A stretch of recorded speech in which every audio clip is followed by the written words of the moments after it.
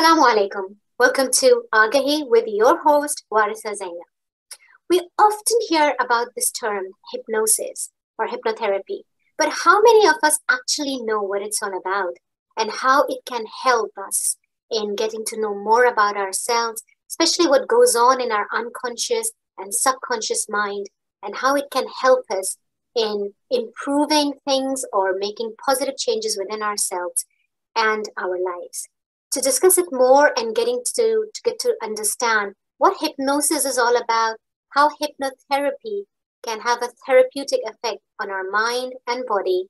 Today we have a really special guest, and I'm really excited to welcome Luca Gatti, who's joining us from Brighton, who is a hypnotherapist, a mindset coach, and a styling consultant. Luca, welcome. Thank you for having me. I'm so honored to be here.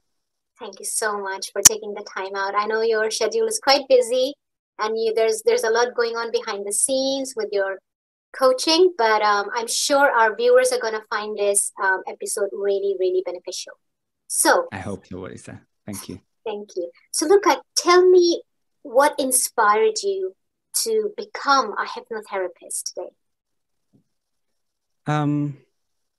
Okay, that's a good question. It's a very personal reason. So a few years ago, I became ill. Right. And I kind of lost myself. Mm-hmm. And in that moment, a therapist, an occupational therapist, actually inspired me to get better and take control of my life again and my health. Mm-hmm. And I heard about hypnotherapy. Yeah. And I thought, maybe that works. Maybe that will work for me as well. And so I started by doing some self-hypnosis guided online. And I really liked it. And then I said, you know what? I actually want to learn to do this and help other people now. Wow. So it sounds like you have experienced life in a way that has really opened up things for you, and you are where you are today because of the experiences you've had. How did you start your journey as a mindset coach, and why mindset coach? Well, mindset coach is because it's really a made-up name. Like a lot of the titles there are out there in the business world, they're all made-up names. Yeah. I thought mindset coach sounds really good. It is what I do. You change your mindset and adjust your life through your mindset. And it's all about that. If you change and shift your mindset, then your perspective changes completely, and you can really adapt and customize your life to the way you want it. Definitely. I agree. Yeah. And I think everything is about your mindset, about how you perceive things, what's your attitude like towards life, towards yourself. And I think it's a brilliant combination, Luca, to be a mindset coach and a hypnotherapist, and also having this creative side where you can help people to, become the best version of themselves. So tell us about hypnosis first. Most of us have heard this term, but we are not really sure what it's all about, because some people confuse it with being like in a trance-like state, which is not the case. Well, there is a trance state component, but the thing is, there is so much confusion about hypnosis and hypnotherapy. Some people think it's almost like magic. Some people think it's something that you do just on stage, but it's almost like a role play. Yeah. There are so many misconceptions out there. Yeah. Hypnosis is it's just a name, it's just a label for a state that we enter every day naturally anyway.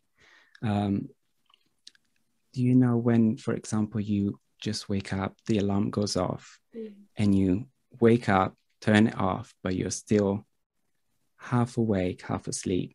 Yes. And you're in that state? That's an hypnotic state. Wow. That's almost like a trance state. Wow. Do you know when you're so involved with a book or watching a TV show and you almost zone out and you enter into that reality completely. Yes. That is also a trance-like state. So hypnosis is it's something very natural, something you enter some kind of like hypnosis state or trance state when you pray as well, when you do meditation.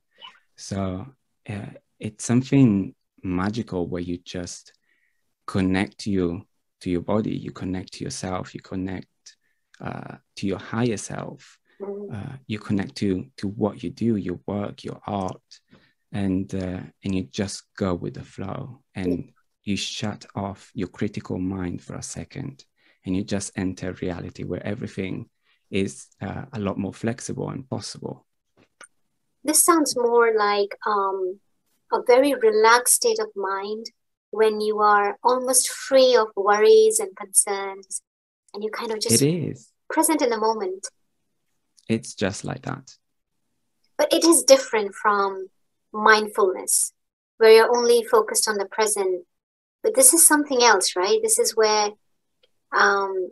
you are conscious, but at the same time in a different zone. If you could explain that. Yes, in a way. So I think there is a parallel between mindfulness and meditation and hypnotherapy. You just enter a state where you're just so focused, but at the same time very relaxed. And obviously you focus on different things. When you do mindfulness, you focus on the present, you focus on the way you feel in that moment, you focus on keeping your thoughts out of the way. And if you have intrusive thoughts, that's fine. You just push them away gently and just focus again in your moment. In hypnosis is a little bit different because obviously you're helped by a hypnotherapist. So basically what we do is that we create suggestions in so many different ways, and they're always customized to the client. And it's almost like listening to a story. And you just listen and focus to the sound of the voice of the hypnotherapist, and you enter a different state where you just pose your critical mind, your conscious mind, and you just let the unconscious mind listen and absorb everything that the therapist says. And that's why it works so well, because the non-critical mind, the subconscious mind, is almost like a radio. You know, radios always listen to the frequency around them, even when they're off. It's the same thing. So it's almost like pressing that button and letting the subconscious mind absorb and taking over without the critical mind filtering things that we normally wouldn't let in. You mentioned earlier on that before you started this journey, you practiced self-relaxation and self-hypnosis. Is there a difference between self-hypnosis and hypnosis that is carried out by a hypnotherapist in a session with the client? Well, I think there is always a difference. When you deal with, when an hypnotherapist works with a client, every single suggestion is very curated, is designed for that client. So before any hypnotherapy session, the hypnotherapist will have a discussion with the client, and they will study what to work on, what the goal is, but also the history about the client, and so all the suggestions are very, very specific to that client. When you do self-hypnosis online, on YouTube videos and things like that, it can still work, but it's usually much more generic. And that's because it's supposed to work for more people without necessarily customizing that audio for each one of them. Yes. So they can be effective. Actually, they are very effective.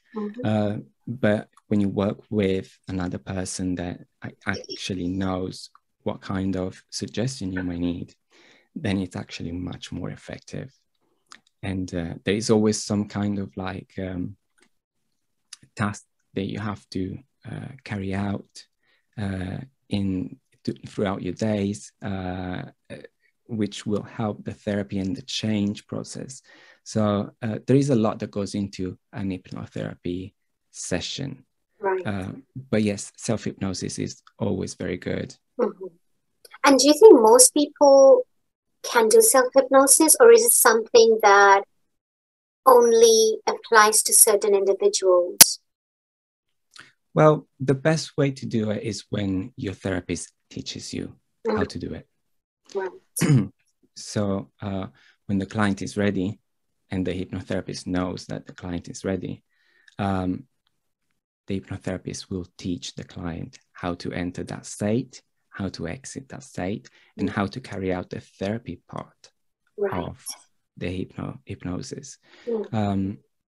You can learn that with videos online without an hypnotherapist doing it with you. But it might take a lot more practice to get there and figure out how to do it and which way works for you or not. Right. When you're guided with a professional, it's going to be a lot more precise and a lot quicker. Of course, of course. You know, the perception or the understanding of the general public, you know, who have absolutely no idea of hypnosis or hypnotherapy. When they watch, like, for example, old films or TV shows, there's this stereotypical image that pops up that there's a man in a suit with a pendulum, and yes, and there's somebody sitting there just watching it, and the next thing you're in a totally different world.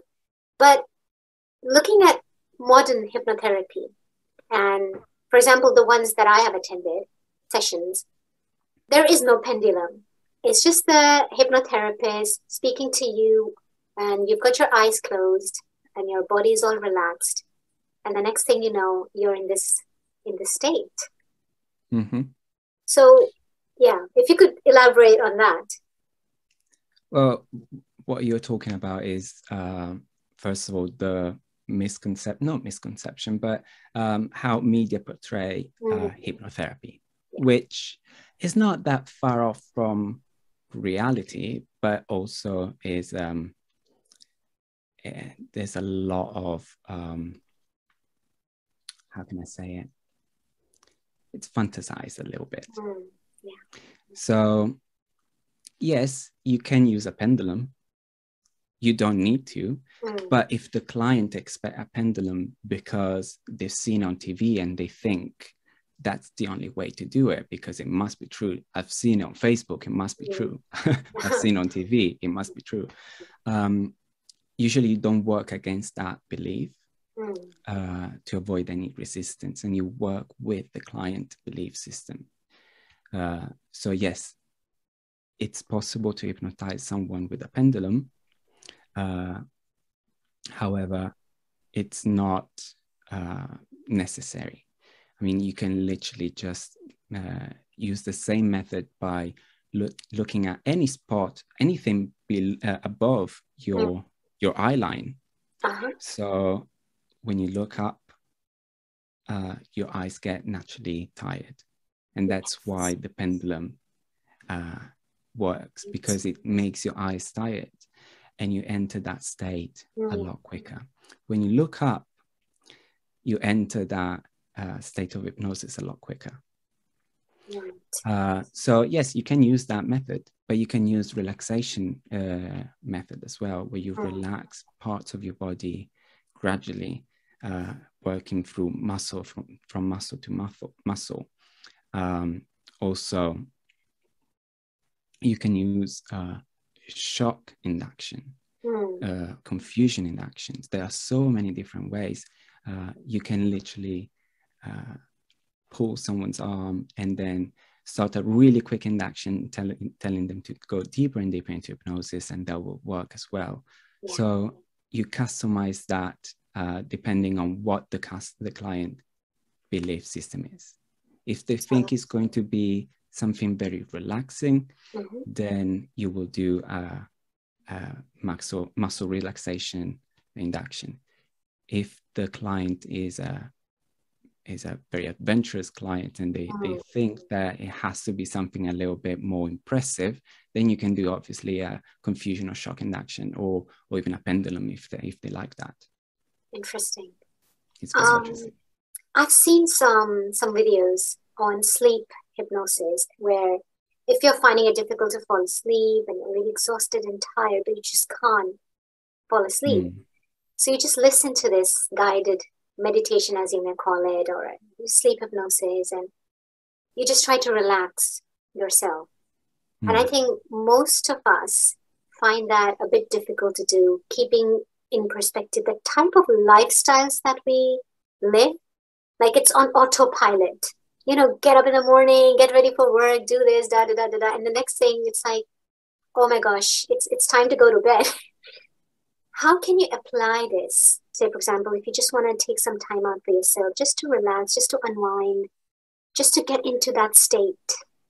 Well, I think that meditation, to begin with, is a fantastic tool. I think everyone should do some kind of meditation throughout the day, even just 5 minutes before going to bed, or when you wake up, to just, you know, put yourself in the right mindset, in the right state of mind to actually go through the day. But that can be, that again, that is just a label, you know. You can pray instead and just prepare yourself for the day ahead, or prepare yourself for a peaceful night of sleep. You know, it's just as simple as that. But obviously, if you want to do a hypnotherapy session to help you sleep, then you can do that with a different technique. So I was actually discussing this topic with my colleagues in my forum and my teachers last week, and I thought, there are so many videos of sleep hypnosis on YouTube, right? Oh yeah. And I was thinking, how does it work? Because someone has to be awake to be hypnotized, because hypnosis is not sleep.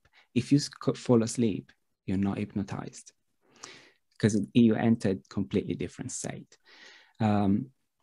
And yes, we realized that there is no evidence that sleep hypnosis actually works. But it does work in a different way. It's almost like a bedtime story. So what you do is just you focus on a story, you focus on someone's voice. It's almost like a lullaby as well. You focus on the rhythm of the voice of someone talking to you, and then you relax and you go to sleep. But actually, that's the way it works. It's not real hypnosis. It's just another label. There is a fantastic way. Yes, there is a fantastic way to actually help people fall asleep better, which is with post-hypnotic suggestions. So you do a therapy session with your hypnotherapist, and they will tell you something like, as soon as you touch your pillow, you will fall asleep. Wow. And that will work. Obviously, it's a lot more elaborate than that. Of course, yeah. There's a lot of more repetition that goes on into it. But that's the principle. So you're awake, you're into an hypnosis state, and the hypnotist will give you suggestion to fall asleep at a certain time. When something happens, there has to be a trigger. Yeah. And a really good trigger is the pillow, for example. Yeah. Or when you go to bed, or when you switch your light off next to your bed. So all these things can really work. But yes, that is the way it works. So you can just listen to any story or any lullaby or someone doing a full-on sleep hypnosis. It doesn't matter. As long as it relaxes you, you can fall asleep. So that's the central idea of being in a relaxed state just before going to bed, so you can have a relaxed sleep. And I think this is why it's advisable that just before bedtime, avoid looking at screens, avoid looking at your mobile phone, avoid arguments and conflict, because that's not going to help you attain that level of calmness and ease that would promote sleep.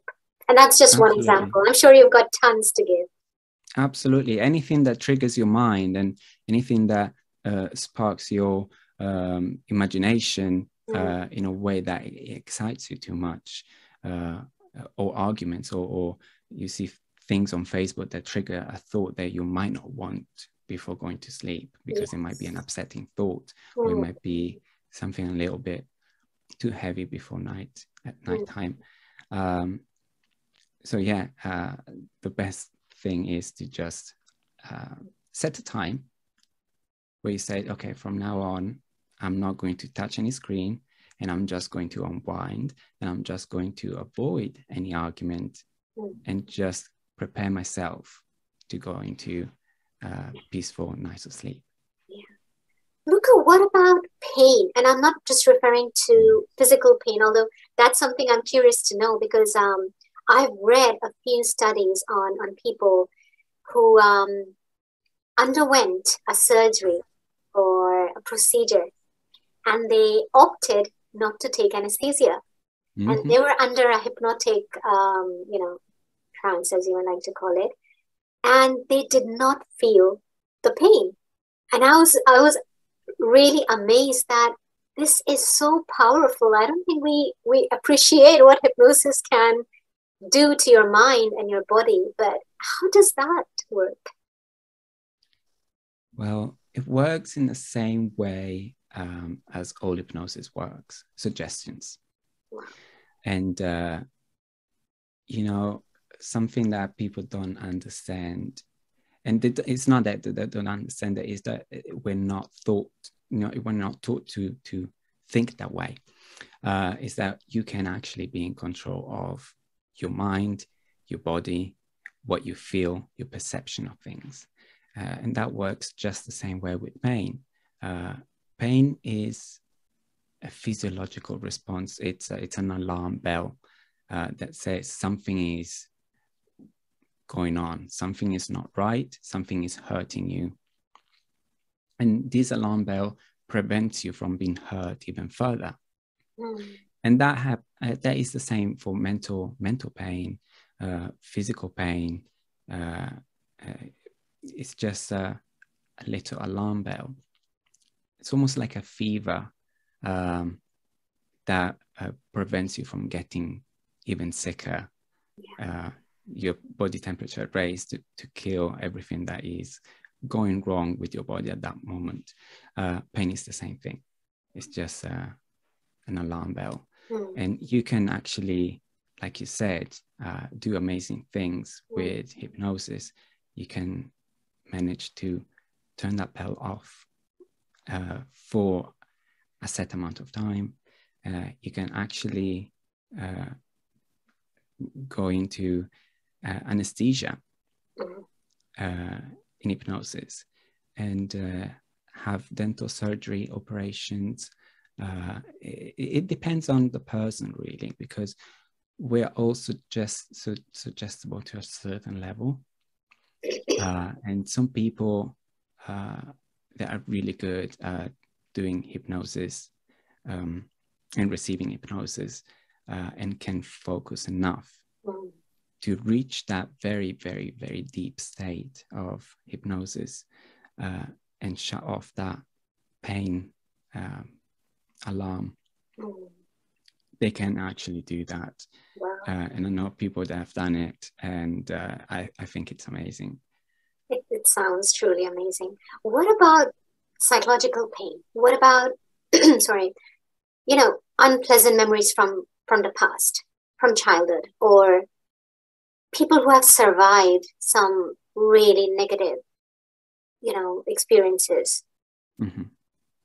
People who, like you even mentioned just now, if somebody has been through something traumatic, and I've seen and I've heard that hypnotherapy is quite helpful in getting over that trauma or Yes. coming out of that traumatic state, and I'm just like fascinated by how does that work?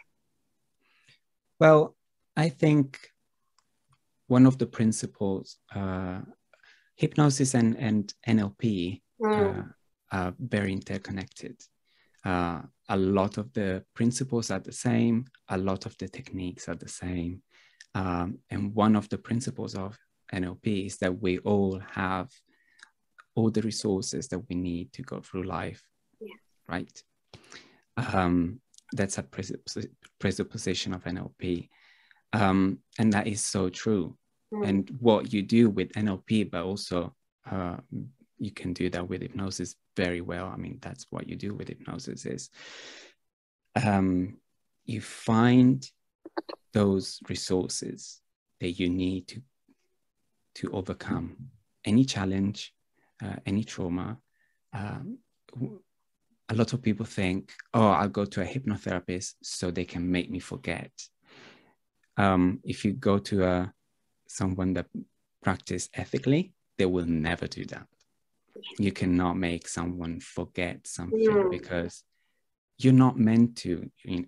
Everything that you go through life is meant to teach you something.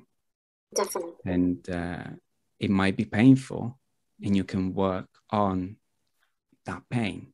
So you can work on your resistance to the mental pain that a certain situation or a memory or trauma can bring you. But it's never advised to remove the experience altogether. So what you do is you alter your resources and your level of Can you explain what you mean by resources so that our viewers know exactly what you refer to when you say resources? Absolutely. Resources can be anything within or even out, but even better it's when it's within, because without, it can be you have a very supportive family or a very supportive friend, and they can help you go through that. And that's a resource because it's something that can help you.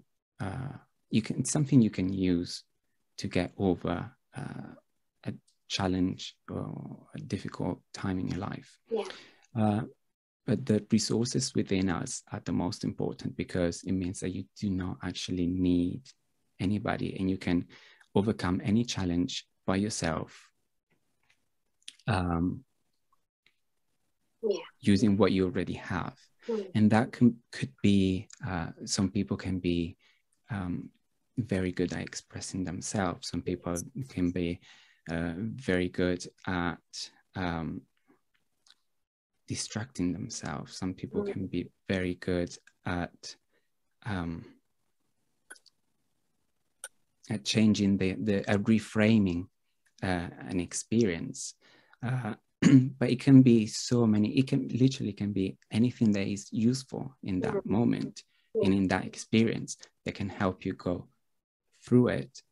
And even better, if you can manage to look back at it and say, actually, there is a big learning that I can use in this time. That experience can teach me a lot.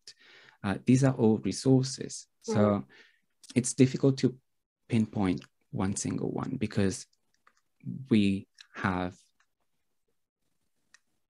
an indefinite amount of resources, and it's everything that is useful in that time and moment for you.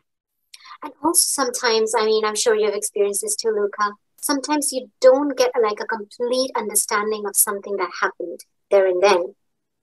Sometimes it can even take months or years to reflect back on that specific or certain event or incident that took place, and you reached that understanding that, okay, this is why it happened, and this is what happened during the time, and how it has changed me as a person as a result. Maybe back then I didn't understand, back then I couldn't comprehend, but now that I reflect on it, it has given a totally different new meaning to that experience. Yes. That's a very that's a very important thing to do in everything we go through life. Because every experience is meant to teach us something, and we can use that learning as a resource for something else. Yes. And you can do that. Sometimes it's difficult to get the learning. Sometimes it's difficult to understand what to do in a certain situation, because, like you said, a lot of times you you go through something, and in that very moment you don't really understand what is that you're meant to do, or what is that you're meant to learn from it. Sometimes you don't even understand what is going on, and that's completely fine, you know. But there are techniques in hypnosis that can give you that little insight that you're looking for. There are so many analytical approaches that you can use to do that, and some of them are really, really interesting, like automatic writing, where you just go into a hypnosis state, and you start drawing or writing, and you don't really know consciously what you're doing, and then at the end of the session you just look at what you've been writing or drawing, and you try to get some kind of understanding from it. Sometimes it's something very literal, and you start writing things in a very direct way, telling you exactly what to do. And other times you just have to interpret a little bit. But yes, and I love analytical approaches because they're so surprising. And sometimes you can get the answer you're looking for at night during a dream. Sometimes, you know, a few days later, you get the answer you're looking for. When you work with analytical approaches, it's never straightforward. It can be, but it's not expected usually, because your subconscious mind works on a different time frame.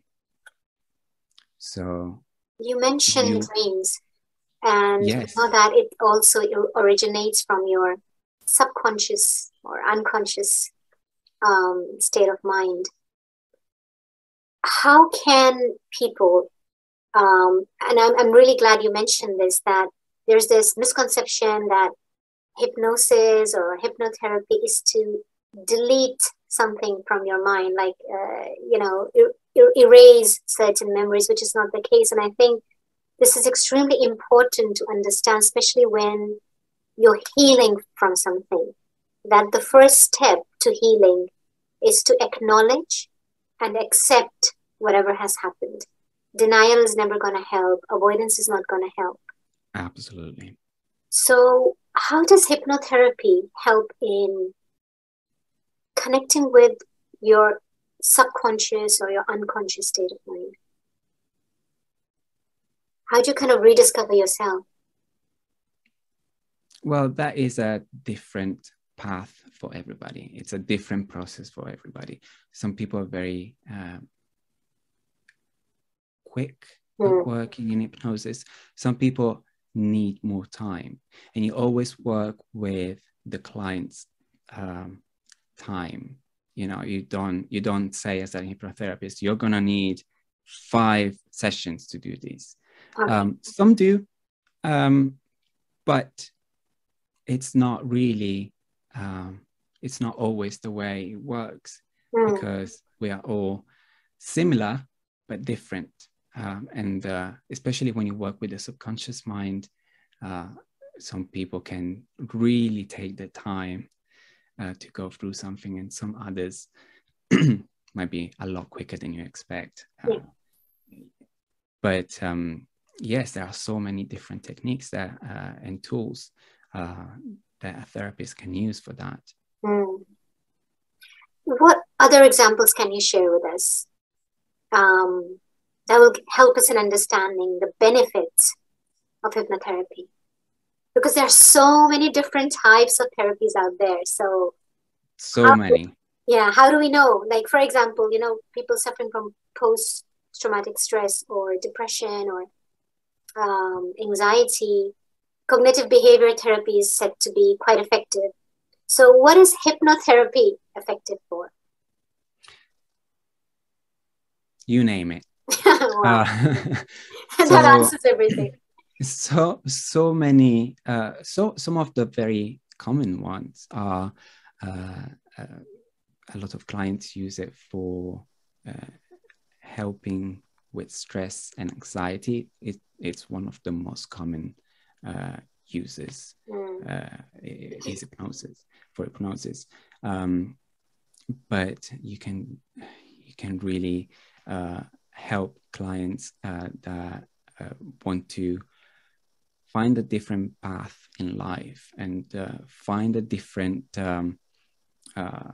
work career, reorient themselves in any way. A lot of people can need help going past a trauma, whether it's recent or something very, very old, like an old experience.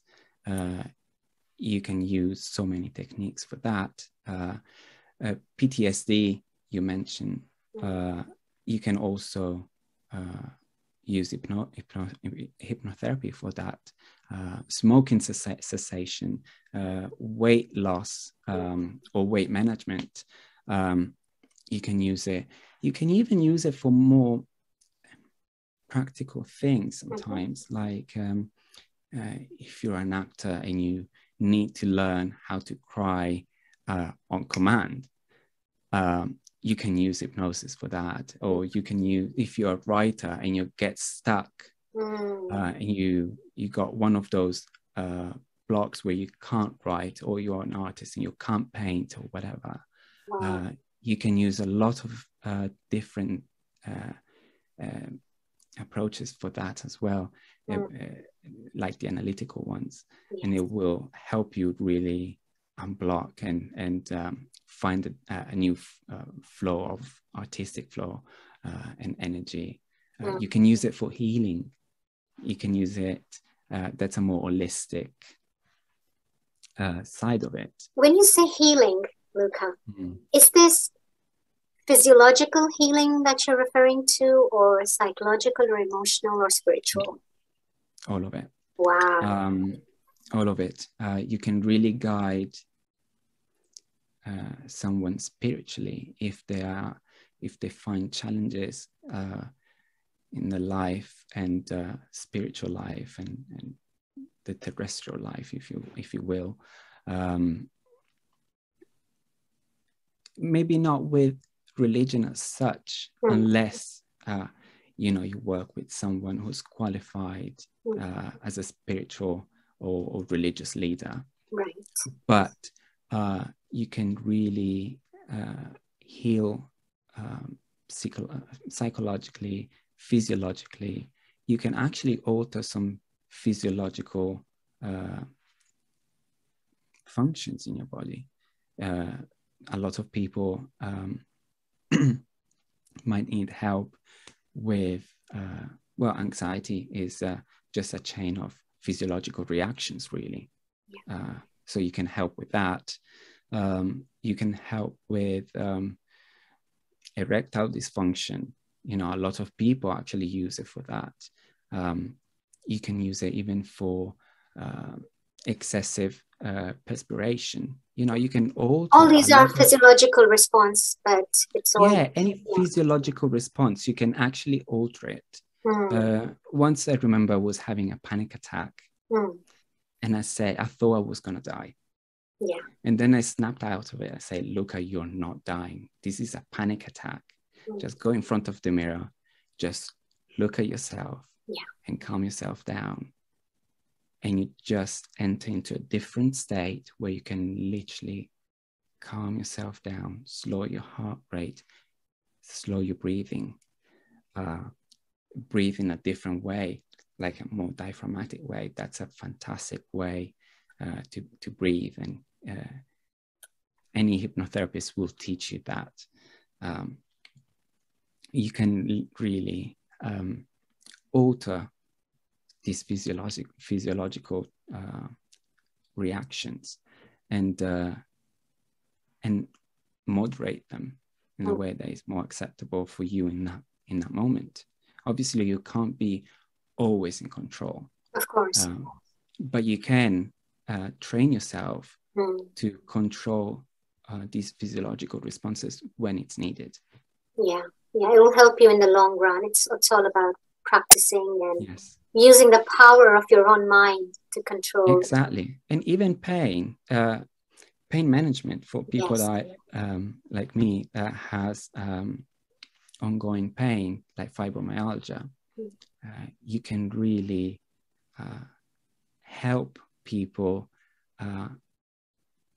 altering that level of pain they experience in that moment.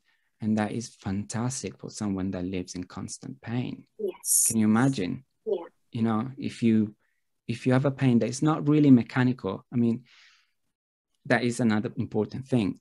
Yeah. If you have something wrong with you, we don't do miracles. You know, I'm not going to cure you. If someone has cancer, they have to go to a GP. Of course. But if someone has cancer and is going to their GP and their GP says, hypnotherapy can help you with adjusting your level of pain and maybe even increasing your healing. Yeah. Yes, that can really help. If there are people that cannot have anesthesia because anesthesia doesn't work for them, or they might be allergic to certain chemicals, you can use hypnotherapy to do a procedure. And you can also, for very skilled people that can really that really have mastered hypnotherapy, hypnosis, you can stop the bleeding, the excessive bleeding, control excessive bleeding, and speed up recovery time, and minimize a risk of infection.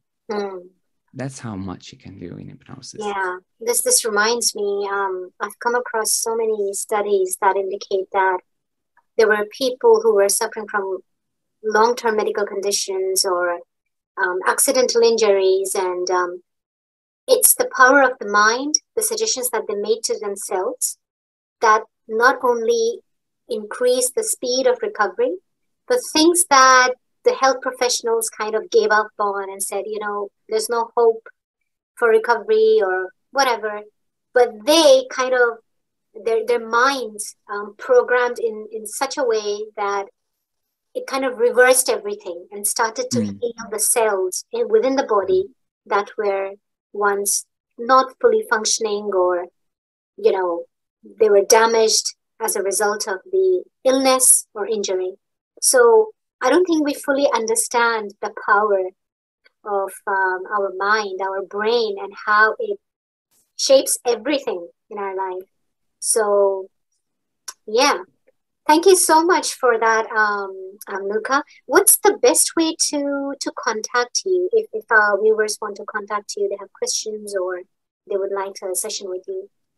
My name is Luca Mind Coach on all social media. Without space, Luca Mind Coach. And also lucamindcoach.com is my website. You can get in touch there. You can find all my social media there. I'm on YouTube, I'm on Facebook, I'm on WhatsApp. I am on LinkedIn. Twitter and Instagram. And you're also on Hidayat TV right now. So thank you so much, Luca. This was, I mean, you know how much I was looking forward to this episode, and hypnosis is something I've always been kind of, fascinated with. So thank you so much for taking the time out and this brilliant discussion that you had today. Any final words? Thank you so much for having me. It's been an honor to talk to you and share a little bit of my world and what I like to do with your viewers. And I hope that someone can learn something from it and maybe open up to the possibilities of hypnosis. Definitely. Thank you so much. To all our viewers, if you have any questions, comments, or feedbacks, don't forget to comment on our YouTube and Facebook page. You can also call in the studio if you want any further information or contact details for Luca. Meanwhile, look after your mental health, and next Saturday we'll join you again with another topic and an amazing guest. Till then, Assalamu alaikum wa rahmatullahi wa barakatuh.